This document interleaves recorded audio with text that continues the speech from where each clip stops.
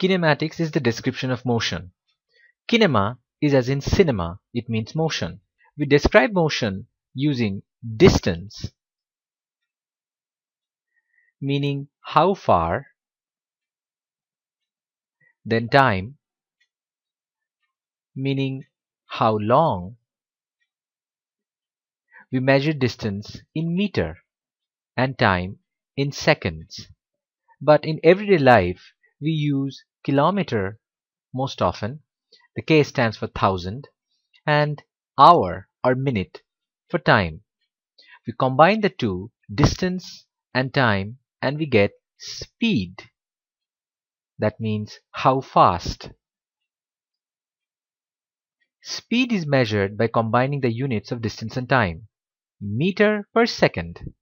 But in everyday life, when we see cars or motorcycles, we usually measure their speed in kilometer per hour. Speed can be said to be change of distance with time, or speed equals to distance by time. Another term used for describing motion is acceleration, and more about it later. The first person to think about kinematics was Aristotle, but unfortunately he got it wrong. He thought of a stone and said, "Things don't want to move." The person who finally got it right was Galileo. He did experiments instead of just thinking, and he rolled a marble along a ramp, and he came up with all the concepts of speed and acceleration. However, the person who put it all together was Sir Isaac Newton, who wrote perhaps the greatest book on science ever written. Although he was British, he wrote the book in Latin. The Principia has the structure of another famous book, Euclid's Elements, Euclid's book on geometry. It starts with definitions, and then axioms, meaning established laws. And then the book starts, which has 3 sections, and finally a general scholium, meaning final comments. The famous Newton's laws of motion is actually Galileo's laws, and they're assumed to be established facts before the book even starts. Let's start with measuring distance. This is a path I have often taken. Now what I'm going to do, I'm going to go outside and take my phone with me. It has an app that can convert footsteps into distance. So let's go outside. This is a pedometer. It's an application that measures the footsteps. And here, direction doesn't matter. Whatever direction I go, it just measures the footsteps. And as you can see, I have made around 2,764 steps. And it has taken, I'm quite slowly, walking quite slowly, and it has taken me around just over half an hour. And I have walked a total distance of 2 kilometers, just slightly over than 2 kilometers. If you want to calculate the average speed, it will be total distance by total time. But what you see right now, the speed that they're writing, it's just at the moment, instantaneous speed. There is a concept called instantaneous speed, speed for a small distance, and there is average speed. That means the overall speed. So if it took approximately 30 minutes, meaning 0.5 hour to travel, and the distance is 2 kilometer, then the average speed would be total distance by total time, 2 kilometer divided by 0.5, which is 4 kilometer per hour. But instantaneous speed, as you saw in the pedometer, keeps changing. The real world is in 3D, but the ground we walk on is in 2D. So the path that I took was much simpler than, say, the flight of a bird. However, it is still complicated. So what we do in math, we just think about one dimension. It's motion in a straight line. That means we have to redefine our concept of distance and speed and make it much simpler. Although a bit unrealistic, it helps us to understand things a bit better. The first term of motion in a straight line is displacement.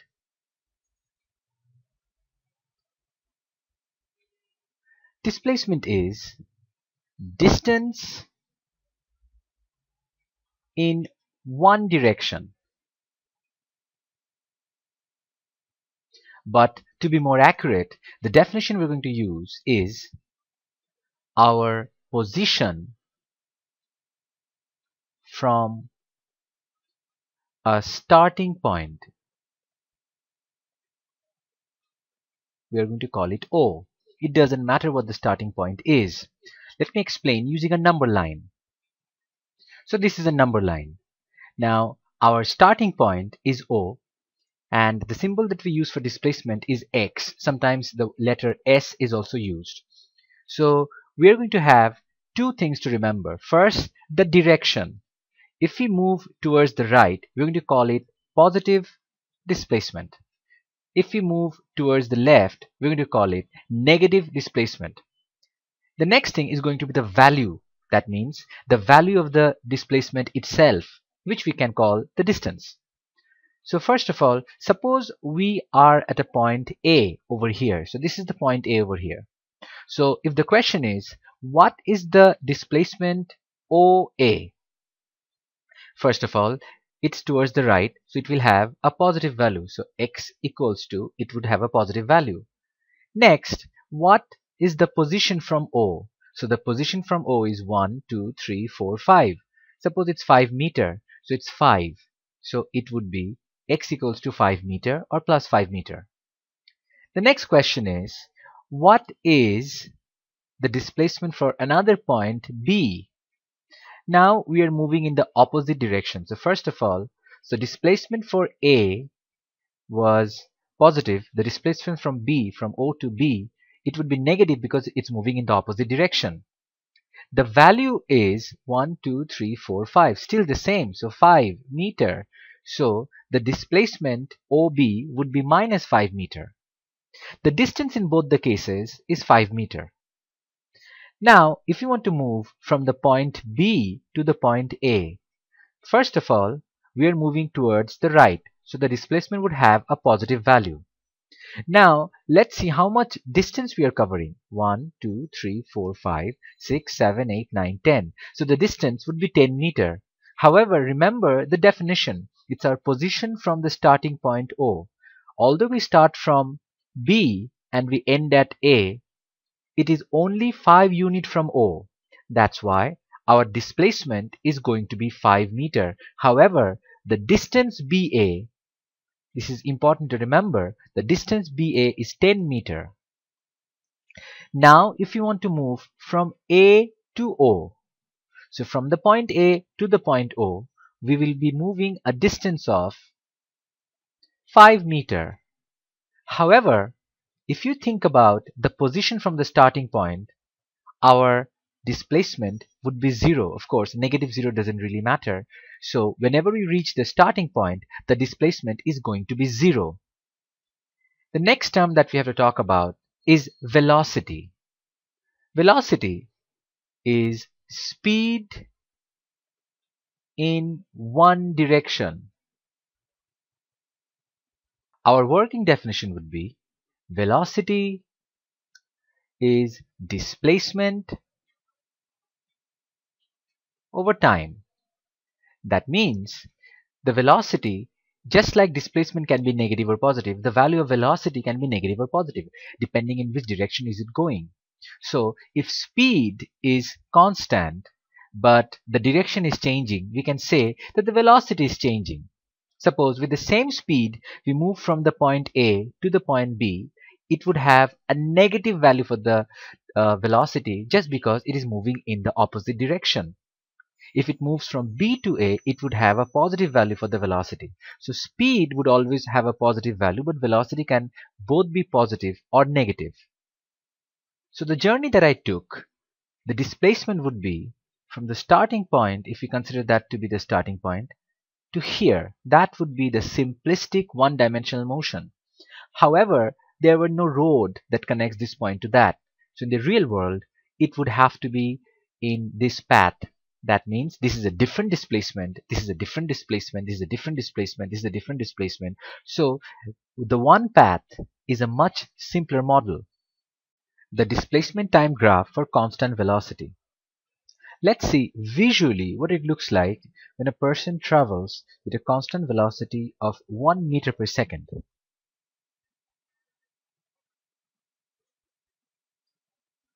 Now, let's look what it would look like on the graph. On the vertical axis, we have the displacement or position, and the horizontal axis is the time. The velocity is 1 meter per second and it is constant.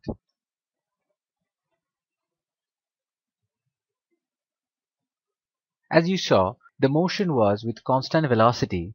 The displacement time graph looked like this.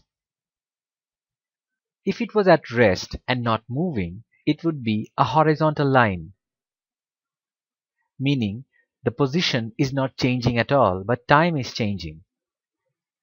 This is the displacement time graph for the journey of two people. The first person starts from town A and he travels for 5 seconds with constant velocity. Then, for the next 5 seconds, he does not travel at all, he's at rest. Then, he travels for the next 5 seconds and travels with constant velocity, reaching the town B. The journey for the second person is starting from town B at the same time as person 1 starts from town A. The second person does not stop at all. He travels for a constant velocity for 15 seconds and reaches town A at the same time that person 1 reaches town B. If you're wondering what the velocity time graph would look like for the journey of person 1, well, the first 5 seconds, person 1 had a constant velocity. We don't know the value of that.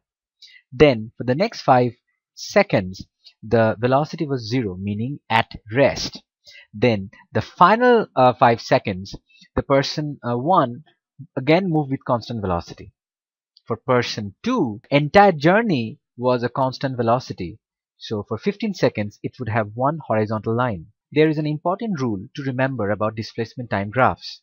The gradient of a displacement time graph is the velocity for that particular journey. So if you want to find the velocity for the 5 seconds of the journey of person 1, all we have to do is find a gradient, which is found by change of y-axis divided by change of x-axis, and that would give us the gradient, the velocity. It is important to remember that force, that is, a push or a pull, does not cause motion. Energy causes motion. Force causes change in motion, also known as acceleration. Acceleration is the change of velocity over time. Let's go outside one more time and do a final experiment. This time, keep an eye on the needle of the speedometer. If the needle is rising, that means the object is accelerating. We call this positive acceleration. If the needle is falling, then the object is decelerating. We call this negative acceleration. Now I have the GPS speedometer of my phone in my hand, and I'm going to walk faster and faster and faster as much as I can and see what happens then. I'm walking, trying to walk faster, faster and faster. I'm running a little bit. I'm running a little bit. Almost at the end of my track, and I'm stopping. I now got on a motor rickshaw. It's starting right now and it's accelerating.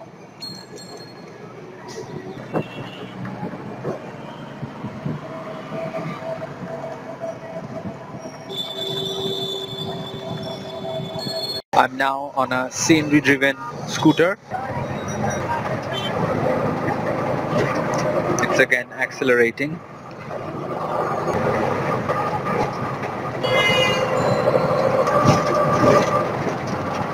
Now let's get a sense of what it looks like when an object accelerates. Now this is moving with constant acceleration of 1 meter per second squared.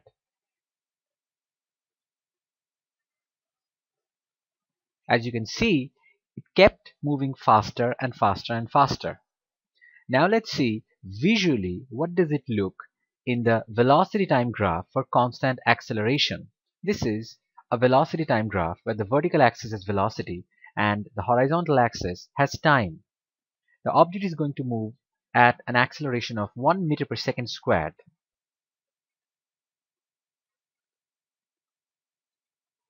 The velocity time graph for constant acceleration, when the acceleration is positive, starting from rest, the graph looks like this.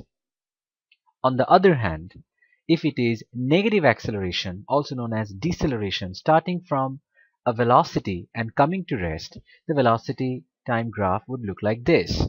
We have already seen that the velocity time graph for zero acceleration, meaning constant velocity. This means the velocity is constant, the motion is not changing. That means the acceleration is zero. Now this is the journey for a vehicle that starts from rest, then accelerates for 5 seconds, reaching a velocity of 30 meter per second, then maintains this velocity, meaning it moves with constant velocity, that is zero acceleration, for the next 10 seconds, and then finally decelerates, meaning moves with negative acceleration to rest. There is a very important rule regarding velocity time graphs. The area under the graph represents the distance traveled.